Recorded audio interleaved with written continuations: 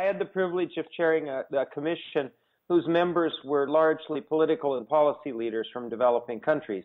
They had spent a good part of their lives struggling with the challenge of achieving sustainable growth and poverty reduction in their countries. And I learned a tremendous amount from them about that process.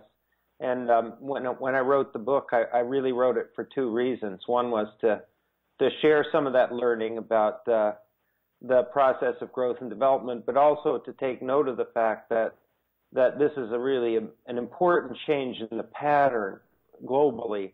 For the 200 years before and up through World War II, basically what we now think of as the industrialized countries were growing and the rest weren't. And so we have a complete change in the pattern, which I characterize as a century-long pattern of convergence in which the developing countries, grow at relatively high rates and eventually sort of catch up with us, at least a large fraction of them. Probably 15% of the world's population was well-to-do on balance in 1950, and by 2050, at the end of that century, it'll probably be closer to 80 to 85% or maybe more. It's just a very different world. And of course, the other thing I was concerned to try to talk about is that after about 60 years of this kind of growth, the developing countries, especially the big emerging economies, are becoming extremely important and impactful in the global economy. And I wanted to talk about some of the opportunities and challenges that created as well. The growth is important if it's sustained for a long time because it produces just massive shifts in people's material well-being, but much more importantly in their opportunities. They don't struggle with, daily life and keeping themselves and their family alive, and instead have opportunities to be productive, to think their children and grandchildren will be better off than they are, to be creative, to do all the things that I think really matter to human beings, to be in certain dimensions at least free. And so it really isn't growth so much as that's important, except as an enabler of those more fundamental things. Sustaining high growth is a subject that we still, sort of try to understand. I think the experience of the last 15 or 20 years in developing countries, plus some excellent, academic and policy research, has made our understanding better than it was. But of course, some kind of, good governance is crucial. It's not really just about economics. A country that's poorly governed, not just in form but in intent, will never really grow. There's lots of versions of those pathologies, and they occur in autocratic systems and in democratic ones too, we now know. So I would say that's probably at the top of the list. It's a government that's reasonably competent, that is trying to pursue what an economist would call a right model, which is a kind of a sophisticated open economy model, but really a government whose intent is to try to make the lives of the people in the country, virtually everyone, better off over time. And with those critical conditions, I think the rest of the story is largely economic, but that's important. Yeah, it's different in magnitude. The British, after the British Industrial Revolution, probably the average rate of growth in real terms, real per capita terms, was probably 1.5%, and then continental Europe and eventually United States and Canada and the European offshoots probably were up around 2.5% too. And the developing countries, when they hit high-speed growth, are in the 7 to 10% range. So that's just completely different. I think the fundamental reason is that once the basic conditions were in place, the removal of the constraints of colonialism and so on, then the gap between these countries and the advanced countries in terms of the knowledge and technology base of the economy had become so large that when the catch-up process started, as long as it's working, it produces extremely rapid increases in potential output for an economy, just by virtue of the knowledge transfer process. I mean, one of the things we've learned in the last 50 years is that growth ultimately is dependent on the knowledge and technology base of an economy. And so what's really happening in its shortest version is these economies are increasing their natural, the knowledge and technology underpinnings of their economy by essentially learning from the rest of the world, in particular the advanced countries, at a very high rate of speed. So the other crucial ingredient is that a relatively poor developing country that's just starting the process has demand on the demand side of the economy is relatively small and without making it sound pejorative, relatively uninteresting. Most of it is, food, housing, and a bit of energy and whatnot. And what the global economy gives you is sort of item two. Item one is knowledge that's been accumulated over 2 centuries or more. And item two is a huge market that you can sell in. So no matter how fast you grow, you really never influence global prices for things. So once you find something that you can compete in, you can expand in that area for quite a long time before something starts to cut it off. Whereas a large, and the only exception to that is illustrative, is that China finally got big enough in the areas in the tradable sector of their economy where they were exporting a lot, that their market share was so large that they actually were able to affect prices in a way that would slow them down. In particular, the United Kingdom bootstrapped it, basically generating their own demand largely. They did have colonial empires, so there was a flow of trade that helped accelerate both the increase in incomes and wealth in a very asymmetric fashion. So it wasn't quite standalone, but it was much closer. And similarly, on the knowledge side, the continental Europe and the United States had the UK to rely on, and eventually we all, of course, all rely on each other. But still, we were basically collectively generating the demand side of the economy that we needed to rely on. Whereas in the post-war period, the developing countries are really in the early stages of growth. For much of this period, we're relying on what was relatively huge advanced country demand. Now, of course, the developing countries are heavily dependent on China because of the size of the demand. So which illustrates the point that it's not really just that the country's advanced, but that it's big. A developing country doesn't determine the external environment. So in the post-war period, starting very soon after World War II, the global economy was systematically opened up through successive rounds of negotiations in the GATT. And people will debate what the intent of that was, but the effect was on an increasingly wide range of products and services, the global economy was opened in such a way that countries that, could find a way to compete were able to access the global market's knowledge and demand.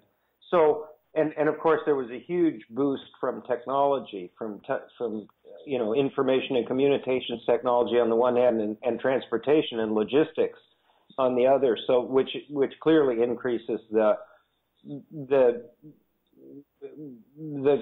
extent of integration of the global economy. I mean, technologically, 30 years ago, you didn't deliver services at a distance, using the internet and information and communications technology, and now you do. So, and that's not a policy decision, that's a technological issue. So the external conditions were, and of course, I mean, the removal of the colonial constraints when the colonial empires collapsed, what was terribly important, even if it created new nations with lots of challenges in terms of creating national identity. So there's a part that developing countries don't get to do, which determines the friendliness and supportiveness of the external environment, and that all went on balance. I mean, there's lots of challenges, but on balance, that went very well in the post-war period, and much better than at any other point in history. And with that, then the externally oriented strategies of a developing country are probably in order of importance: access external, knowledge and technology and know-how, access external markets, and those two are linked. I mean, a developing country will access external markets by, for example, having multinational companies engage in foreign direct investment and bringing with them not only knowledge of production technology, but knowledge of the global supply chains. Global supply chains were starting to develop before, the powerful effect of the internet came on. But, they were relatively hard to manage. They were inefficient. They took a long time to get organized. It used to be said that, to get a new product designed and in production in the context of a global supply chain in certain industries would, take you sort of 18 months to 2 years, which is a long time when you're trying to meet the needs of a rapidly moving market. That number would probably be down to 6 months now. So, and that's enabled by increasing expertise and the integration through the information and technology. So the way I think of it is information technology increasingly made global supply chains fast and efficient. One huge challenge, we thought probably 10 or 15 years ago was the infrastructure, and that problem seems to be being solved. There's a huge, powerful high bandwidth fiber optic cable going down the eastern side of Africa, which vastly increases the bandwidth of their external connection to the rest of the world through the internet and video and telephones and so on. And the second thing that turned out to be a near miracle was that the cell phone technology, which is much less capital intensive and is therefore much more affordable than landline technology, operating really with just private sector incentives and competition has started to connect, practically everybody in the world through its data capabilities and a marvelous array of information and transaction and financial services is starting to be delivered using these little tiny devices. So I would say a reasonable guess is that whatever gaps there have been, and they were very large, in the first half century of sort of high-speed growth will diminish dramatically in terms of connectedness and communication and so on. There are lots of examples of, government trying to do too much. I mean, the centrally planned economies all failed. It's pretty clear, I think, now that we've had the experience of 60 years of experiments in this, that you can't live without some version of the market system with prices, decentralization, incentives, and enough definition of private property that people are willing to invest, thinking that they actually own the things that they invest in. And so at some level, a basic market system is right, and governments that were trying to do too much of what the private sector, the market aspect does, generally had problems or even just failed completely. So an aspect of this on one side was the abandonment of those centrally planned things and the withdrawal.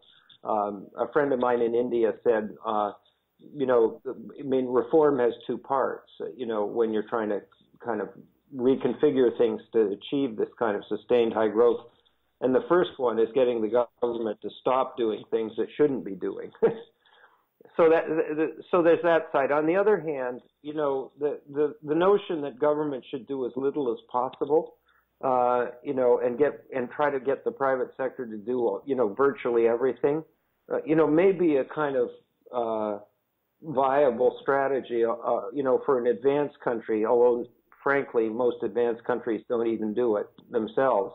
But it's definitely not a workable strategy for developing countries. So I think, part of the process of achieving this kind of sustained growth is finding the right complementary role for government. So I think it's right to say that government's role is to support in a variety of ways through policies and investment the private sector, and in particular the investment dynamics that go with the private sector, which is where the growth and the employment, the incremental employment comes from, and ultimately the poverty reduction. But that complementary role turns out to be very important.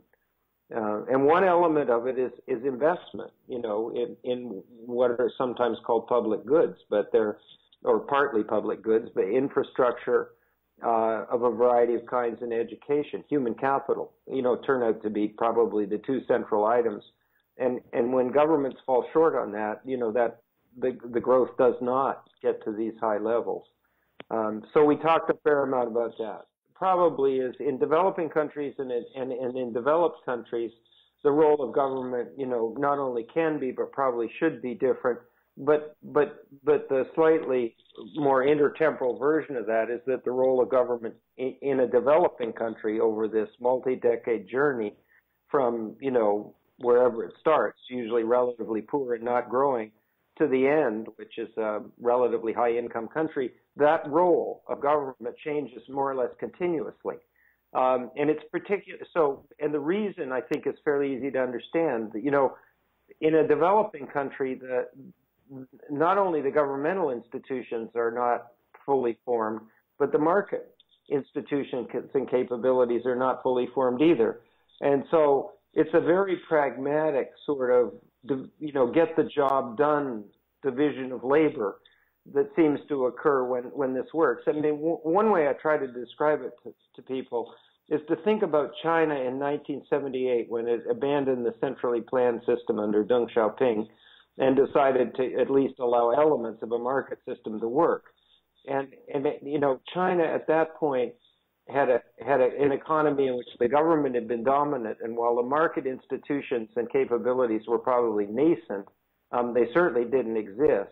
And so this is an economy that's been, by their own account, in transition for at least 30 years.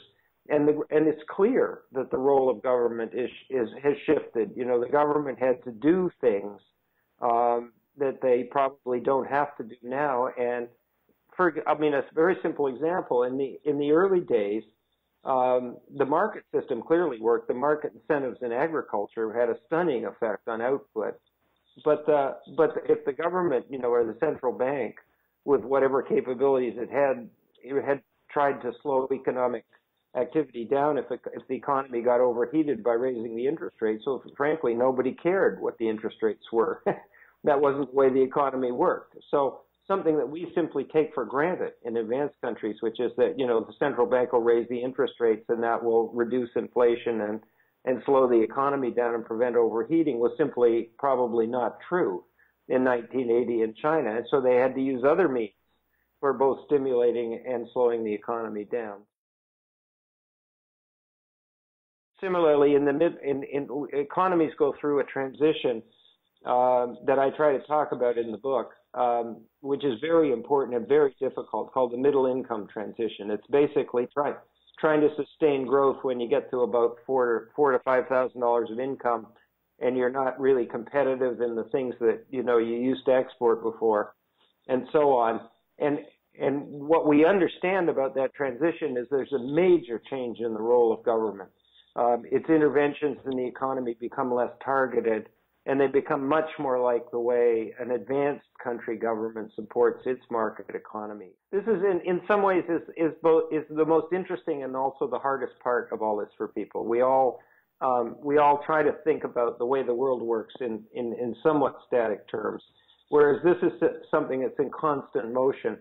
And it's not just constant motion, but it's not cyclic constant motion. It's not repetitive constant motion. It's changing sort of, on a one-way journey. And that applies to the developing countries. Now that their impact on us is fairly large, it applies, I think, to the advanced countries. This is the subject I'm focused on now. And it applies to the management of the global economy as well, where we have lots of challenges because of the way we used to manage it, which was that the advanced countries made the rules, and we all had similar sorts of interests, and we were pretty generous about it, I have to say. So we didn't make rules just for us, and now that's just not going to work because we've got the developing countries within a decade or less of being over half the global economy. I sometimes say in developing countries that I've spent a fair amount of time in China, learning, trying to be helpful, and so on. That the biggest mistake that gets made over and over again is to find a successful formula, assume the world will allow you to do it forever, and then just do it for too long. That we're living in a world of constant change. We have to be pragmatic about it. We have to adapt. We have to protect people. When the transitions come and they get sideswiped and so on. We have to solve problems basically.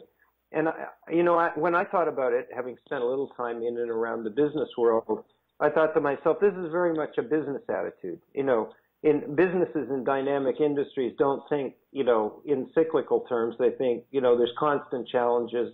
There's a challenge of innovation and staying ahead. There's a challenge of adapting to change and so on. And in some ways, I think, the issue is just to have that kind of attitude that's appropriate to that environment transplanted to a much larger universe in which includes policymakers and the way we run economies as well. In a number of countries, including the one that I'm a citizen of, I live in Italy, as you know, part of the year, and in the United States part of the year. I'm an American citizen, and I think we're wrestling with this now. We're an economy that was dominant after World War II because of the destruction that the war caused in a number of other places. We are less dominant now because Europe is this powerful force and Japan has risen, and we've enjoyed that, and we're going to become less dominant in the future as the world's future economic giants, take their place on the global economy stage.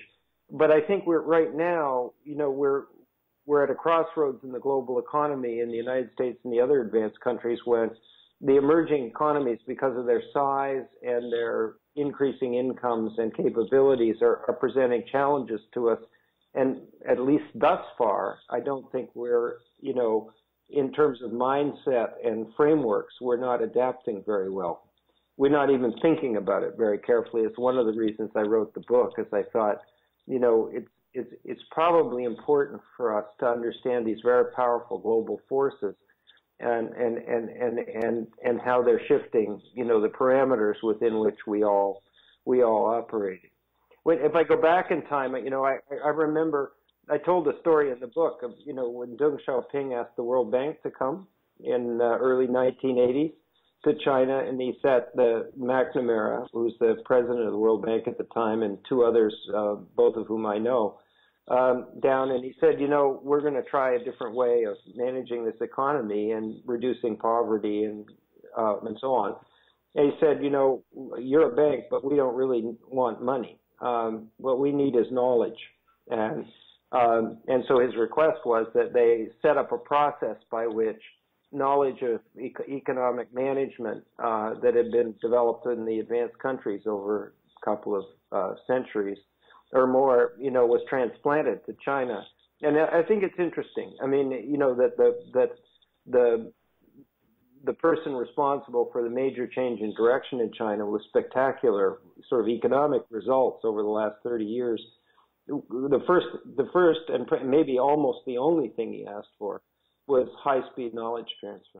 The business world, in all of our countries, has very dynamic elements and adapts continuously. So I don't think the problem is there. I mean, in the American economy, there's very innovative sectors. They're highly competitive in the global tradable part of the economy, the parts where we interact. The same is true in France. Germany's doing very well. A number of other countries have to lift their game on this front. There are distributional issues. I think the contrast between Germany and the United States is interesting. Germany seems to have adapted with a combination of private sector initiative and dynamics and pretty sensible sort of policies worked out with government, business, and labor as participants so that the benefits of the economic growth and dynamism are fairly broadly shared in the economy, whereas in the United States, the middle class is really not doing very well. We have an employment challenge and we have an income distribution challenge as well. And without pretending to know all of what that's about, I think our policy frameworks and the way we sort of think of the options for adapting need some change in order to make a go of the global economy as we now experience it, 60 years from the start of this century of convergence. John Williamson, is credited with the Washington Consensus produced at the end of the 1980s. It's come to have a bad name, I think, somewhat unfairly. If you read the main elements of the Washington Consensus and ask, do these correspond reasonably well to what we now understand to be very important ingredients on the sort of economics and regulatory side of high-speed, sustained growth and development? The answer is yes, they do. There were two ways, I think, in which, John's insights were misused. One was to think of this as a kind of formula. If you do these things, everything will be fine, as opposed to some important necessary conditions, but probably not sufficient. And so what got lost in part was the process, the constant adapting and problem-solving process that you just described very well a minute ago. And then the second and more serious, I think, was that it was misinterpreted in a very stripped-down form, as small government is the best, the smallest you can make it. Strip down to things that only government can do, privatize everything else, open up your economy more or less overnight. Ignoring all the subtleties of the sort of transitions that need to occur. And so on. And I think that version of it, which people associate with at least some of the countries in Latin America at that period of time, seems to have been much less successful. I mean, there are people who don't agree with that. There are people who say that the Washington Consensus is fine, and where it didn't work was where it wasn't implemented completely. And I'm not sure we'll ever settle that issue. But my view, for what it's worth, looking at the countries that, had this pragmatic, experimental, sort of evolving role of government view of the matter, but with sensible guidelines that look very much like John Williams' original list, were the ones that tended to succeed.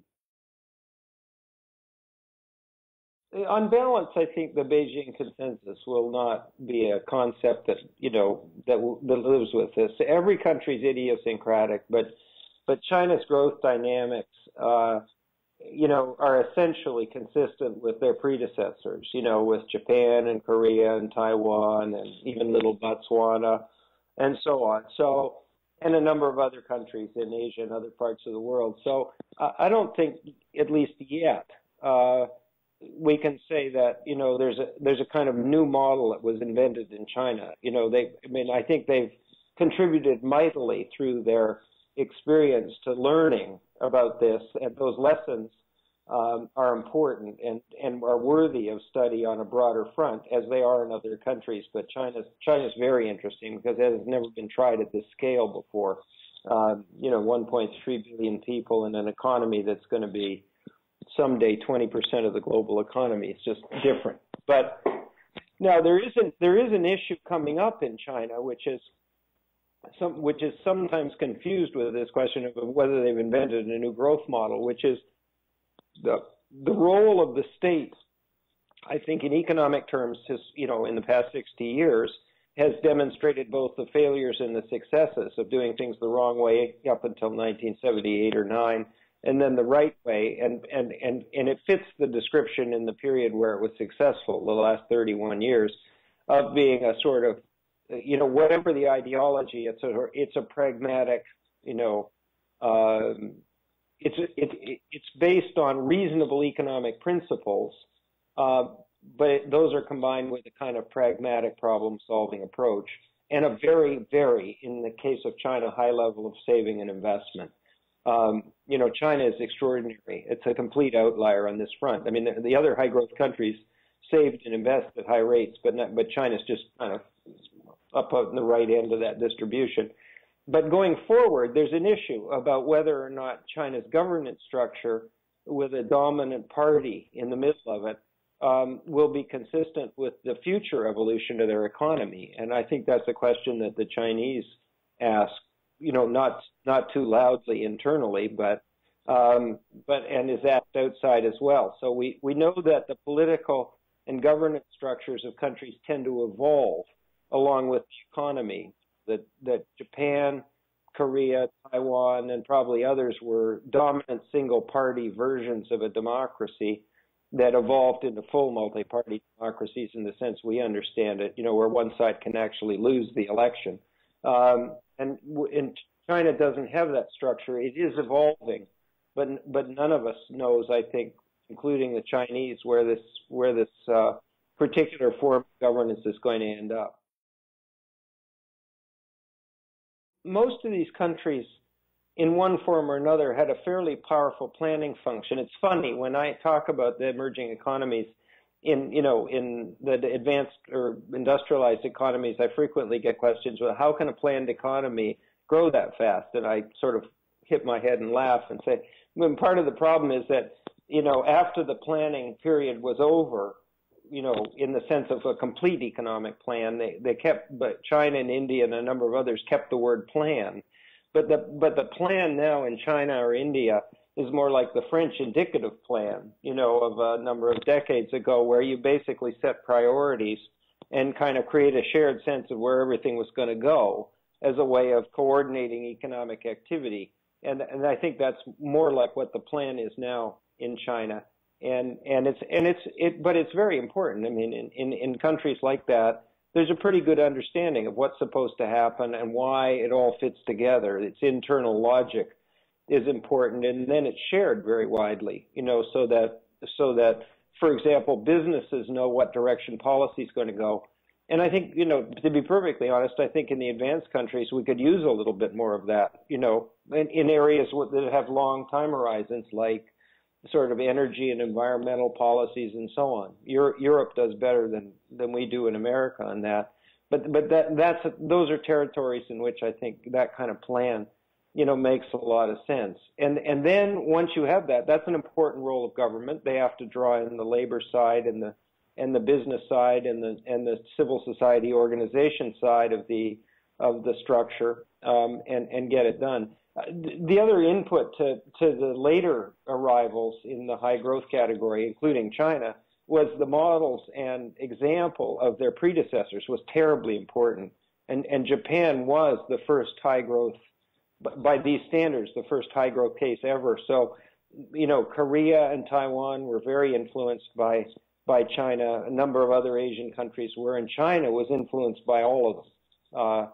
So the fact that they had previous models to look at and models in the sense, we mean it, examples. The demonstration effects are very important and I think accelerated the learning. Korea followed the Japan model relatively closely, including the reluctance to allow foreign direct investment, which was quite limited. So they found other ways. And the foreign direct investment is known to be a pretty powerful channel of knowledge transfer. So if you don't have it, you have to find alternatives, and they did.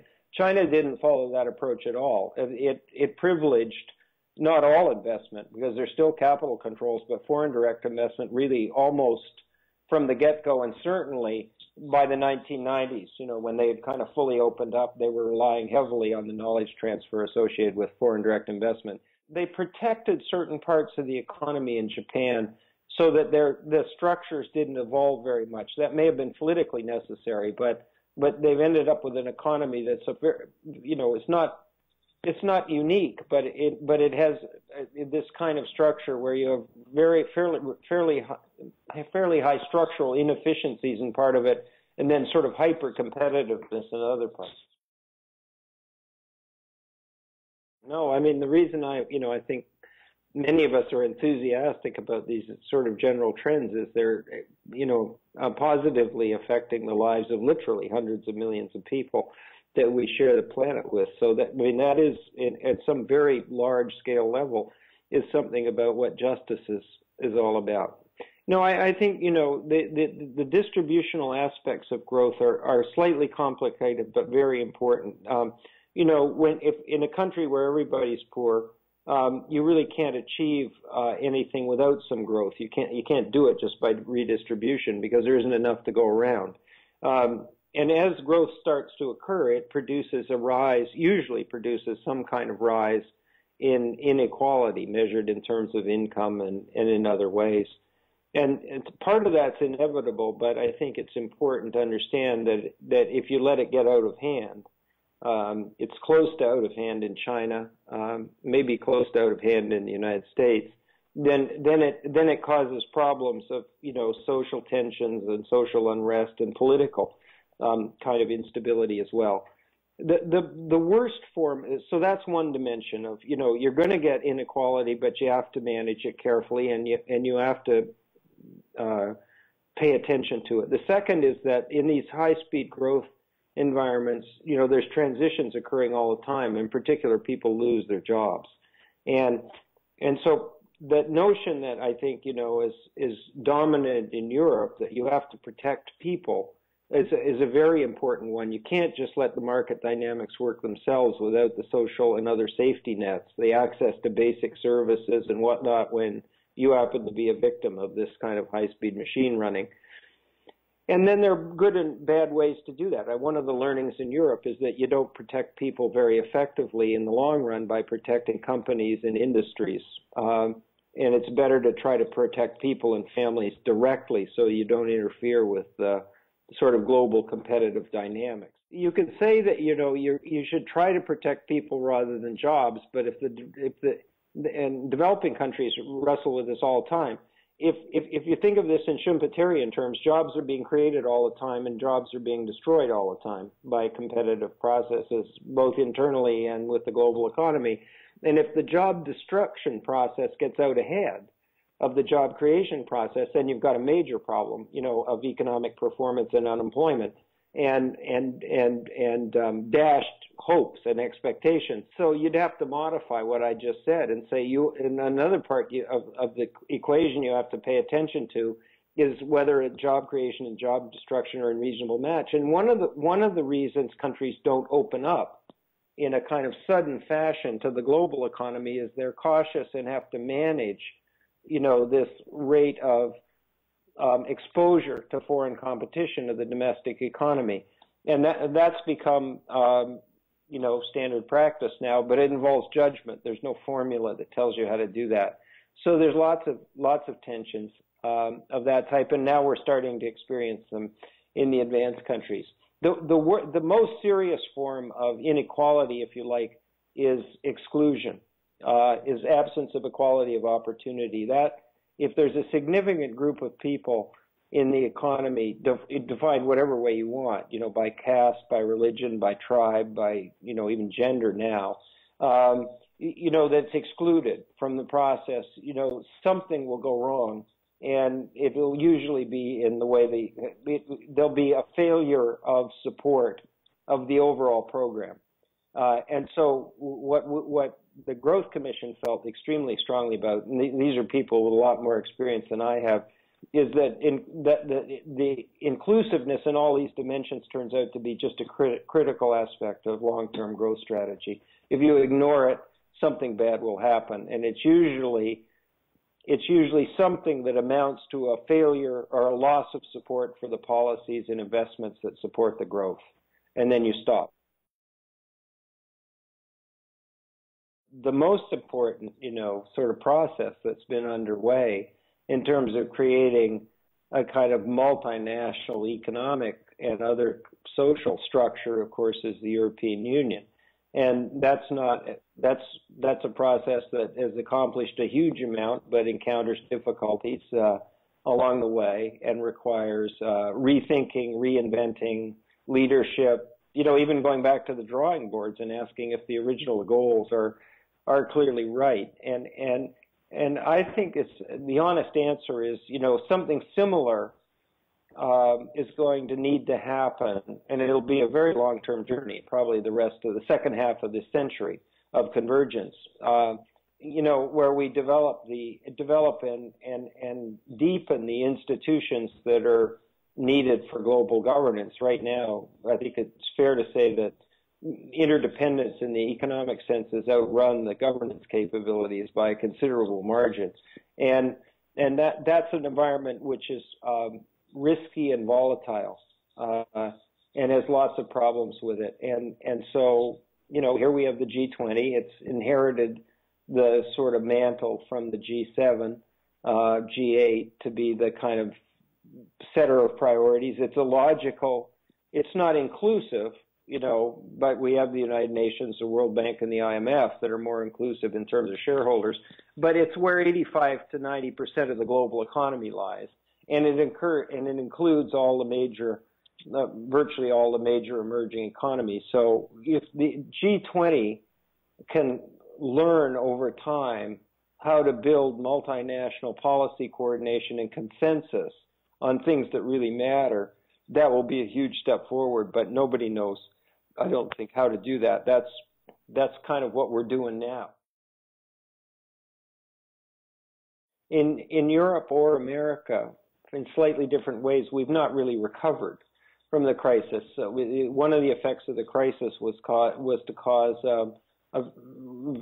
fairly rapid increases in the sort of public sector debt and deficits and so on. And in Europe, that takes the form of differences across countries and destabilizing problems in some of the smaller countries.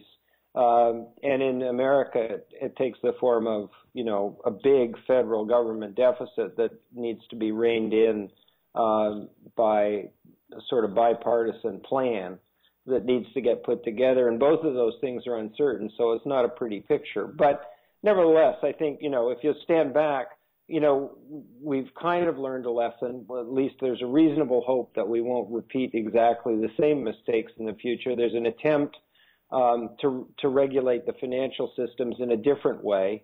And the emerging economies have, emerged from the crisis in very good shape and restored pre-crisis levels of debt. I and others are a little bit schizophrenic about that. It's sort of a question of whether the glass is half full or the glass is half empty, right? I get up some mornings and think, we'll solve our problems in the advanced countries. Japan will recover because it's a very resilient place, and the emerging economies have demonstrated, a very resilient and enhanced capacity for withstanding shocks and restoring growth. And then other mornings I get up and think, if China goes down, that'll take the rest of the emerging economies down with it. It's so important. The United States is running risks with its sovereign debt and ultimately the reserve currency, the main reserve currency. Europe's sort of stumbling around trying to figure out how to share the burden of bailing these countries out. And all these risks are sort of correlated with each other. And, so if the dominoes start falling, it could be a pretty ugly picture. And, I just go back and forth on that. I guess I would say I'm cautiously optimistic, but there does seem to be an awful lot of risk right now in the global economy, systemic risk. There are similarities in the fundamental similarities in the technological and sort of economic forces that operate on all of our countries. But then there are some fairly important differences. I mean, I'll just give you one example after the ambulance goes by. The American household sector got leveraged up to a tremendous and dangerous extent in the course of the build-up to the crisis, and that's part of the reason it's so difficult to recover, because the household balance sheet damage from asset price declines, in particular the continuing problems and fragility of the housing sector, mean it's very difficult to get consumption back and domestic demand. Whereas in Italy, where I live, household leverage is extremely low, and the savings rate in the economy is extremely high. And so while there's lots of challenges at the level of, sort of government debt, the private sector, is in a very different condition. And I think the short answer would be to understand these things, you can do it by reading, but it's a little easier when you live in multiple places. I spend quite a lot of time in developing countries, continuing to learn, and I find the perspectives that come from that are quite interesting as well. I'm actually quite optimistic about India, and I'm also quite optimistic about Africa. I tried to talk a little bit about the African countries in the context of the countries that had thus far had trouble starting I didn't talk about them explicitly. I talked about them as countries that were new, trying to establish an identity. In the case of Africa, many of these countries don't make any sense economically. They're just the leftover of dismantling colonial empires. And they have struggled mightily with both the governance issues and then economic challenges. But the performance in the last 15 to 20 years is starting to look quite optimistic. I mean, many of these countries have young leaders who are very effective. They take responsibility as opposed to sort of blame somebody else. They don't want to be dependent on aid. They understand, at a very basic level, what the sort of open economy growth dynamics are, and know, the components and what needs to be done. It doesn't make it less challenging, but the performance, in terms of accelerated growth, both before the crisis and even now after the crisis, is coming back. Makes one sort of cautiously optimistic. I think managing the natural resource wealth, which is extraordinary in Africa, effectively is going to be a key part of this. There's lots of people. I have a small part in an initiative called the Natural Resource Charter, which is in some sense building on the work of the Extractive Industries Transparency Initiative.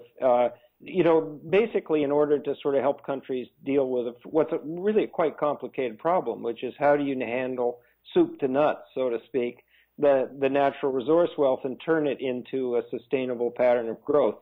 And so that's a kind of challenge that's a little bit more prevalent in much of Africa.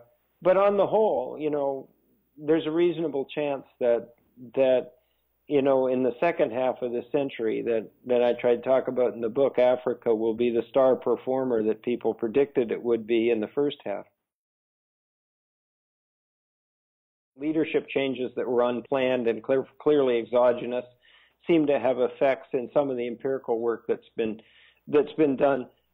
But, at a common sense level, the economies, before they get started on the growth are in some kind of economic / political equilibrium in which not much good is happening. And so the fundamental question, and people characterize that in different ways, but however you characterize it, it's a pattern in which there's not much growth. And so in a sort of simple economic terms, the challenge is to sort of change the sort of dynamic equilibrium you're in. And that usually in economic terms means making a fairly big jump. You just don't inch away, from where you are, because in most sort of stable equilibria, if you inch away, you come back to where you were. And so you need to jump a long way from where you are and really change the pattern, and which usually means changing behavior and changing people's minds and changing the vision. About how the whole thing's going to run. And that seems to me is a function of leadership. But when I use the term, and when we did in the Growth Commission, we didn't mean just a single individual. It's frequently a group. In most of these countries, we end up identifying a single individual, and sometimes a single individual, as in the case of Mandela, is just enormously important. Though even there, you could say his colleagues in the African National Congress were important. But sometimes a single individual is just crucial, by virtue of his sort of humanity and stature. But quite frequently, it's a group, put together, and the tricky part of this, of course, is how do they acquire enough power and control, in a system that's already running in order to be able to jumpstart this process. And in some sense, leadership includes leadership when you're so-called out of office and you're trying to persuade people that there's a better way to do things. There's two ways this could go. the good way is that we're going to have to invent and build the global governance institutions, and that China and India and other countries, Brazil, it's quite a long list, are going to be an important part of doing that jointly along with the rest of us. And we don't know exactly, what we're going to build or how we're going to get there. I think it's a generation's work at least to do it. And nobody has a blueprint. Nobody knows how to exactly balance national interests on the one hand with global interests on the other, and how to institutionalize that in a way that works. I mean, we know where the starting point is. The national interests are dominant, and it makes it very difficult to sort of achieve, global coordination, even when the benefits are fairly easy to identify. But that doesn't mean, so it's a hard problem. It's not impossible to solve. And the best hope that scenario one would be, India and China with very different, governance systems, but probably a fundamental shared understanding that we all have a collective interest in this enterprise, the global economy, and its sustainability and so on, and will participate in governing it. And they'll have very important roles. I mean, in a few, 20 or 30 years, these will be the two economic giants if everything goes well. The second scenario is when they get to that point, they'll A, disagree with each other, or B, have very different models, and something bad will happen. The global economy will start to split apart. I mean, it's imaginable in the downside scenario that you would have a global economy that, splits apart in the way the world did in the Cold War. With sort of one side doing one thing and another side doing another. And, that's not a very stable world, because natural resources, for example, which are crucial and have been the source of, wars in the past, are not distributed around nicely in the global economy to sort of make that whole structure work. And so I think the best hope is that's not the scenario that will follow. But, there's no guarantees. I mean, we've had countries that became powerful and then were aggressive in the past, and I think the best hope is that there's a shared understanding that ultimately that doesn't work, that it's in no country's self-interest to adopt an approach like that. So far, I think we're on the right path. I mean, my impression, I'd be interested in yours from being in China, is that they're relatively assertive. They want to be part of the governance structures, but they're not particularly interested, in being an aggressive, externally aggressive economic and political power in the future. What they want is an ability to protect their own interests. So the military is building up, but it's building up because if the world turned against them, they could get cut off from natural resources, and they still have the memory of the long period in the 19th century in which they uniquely experienced declining, GDP. I mean, it's almost never happened before. So I think a lot of this is more defensive than aggressive. When we were trying to help out, think through policy priorities that, were relevant to the 12 5-year plan that just got put in place, a group of us, one of the main points was that there's a balancing act, that there's a tendency to think, well, we're still, not that rich. The per capita income's about $4,000, maybe a bit more. We'll focus, so one can imagine people saying, and people do say, on the domestic growth and development agenda. And the wise people internally and the wise and sympathetic people externally are saying that's a natural tendency. But it's actually not in your interest to do that. China has now acquired a very large interest and a very large potential impact on the stability and sustainability of the global economy. So the thing that's interesting about China is they've acquired this systemic significance because of the size of the population at a much lower level of per capita income than has ever happened before. And so there isn't really a very good set of historical experiences that tells them how to discharge this responsibility or to carry out this balancing act. And it's been added to the agenda of things they're going to have to experiment and invent as they go along. And probably Japan at certain points in the past 20, 30 years, I guess, came close, but that's a population of 120 million and declining, right? And And the United States probably fit that description sometime in the latter part of the 19th century when it wasn't fully developed, but was becoming pretty powerful economically. But nothing like this. I mean, this is a country of 1.3 billion people. And the interesting thing is India is going to have to go through the same thing. I mean, they're not quite systemically significant, although close, but their per capita income in India is, a little bit more than $1,500 and rising rapidly. They're about 13, 14 years behind China at high-speed growth rates. But they're not far away from having exactly the same situation. That is still relatively modest per capita incomes and enormous size in the global economy. Yeah, I'm amazed at India. I mean, here's a country that's the world's largest and most complex democracy that, admittedly took some time about it because democracies tend to be like that, to find a way, to sort of sustain high growth. And in many ways, what you find in China and India is the same thing. You find very talented people in the private sector, and you find leaders who are, admirable, smart, pragmatic, and effective, and they face the challenges that they have. So India finds it harder to build infrastructure because, it's hard for the government to finance it all, but they seem to be finding a way to do it. But the thing that made me optimistic about India is I asked a friend who actually is in the party that's in power now, the Congress Party, more on the policy side, but nevertheless. What would happen if you were replaced by the opposition and in the next election? And he said nothing. He said that the next group might do some things differently, but the Indians are convinced that this is the way we're going to go, and they won't allow any party, to derail it in any fundamental sense. And I think however you get there, maybe with a combination of leadership and education and experience that's positive and so on, when you get to that point, then I think there's a good reason to be optimistic because the fundamental direction is sustainable.